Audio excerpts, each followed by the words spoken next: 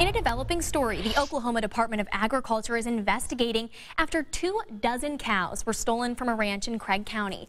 Fox 23's Jackie Del Pilar joins us live with why the owner says he's determined to get his cattle back. The owner tells me he feels violated by this theft, and it's putting a strain on his family-run business that's already struggling to make ends meet. When Carl Jones went to check on his cattle ranch this week, he noticed something was wrong. We came up here, found the locks cut off the gates. Carl and his son rounded up their cattle and found 23 cows and a dozen calves were gone.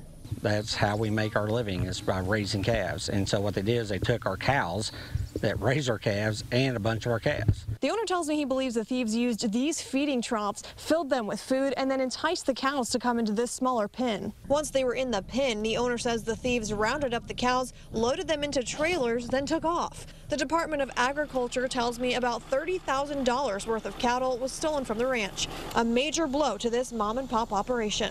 It's a good, huge percentage of our yearly profit, so it's going to be really tight this year again. The stolen cattle are a mix of brown, black, and red with this brand on their hip. So far, there's no suspects or leads in the investigation. Carl is offering a $10,000 reward to help get his cattle back. It's just a bad deal. Like you said, you work real hard to try to pay bills, and then someone comes in and steals that much from you. And the Department of Agriculture asks you to please contact their investigations unit if you have any information. Reporting live, covering news that matters, I'm Jackie Del Pilar, Fox 23 News.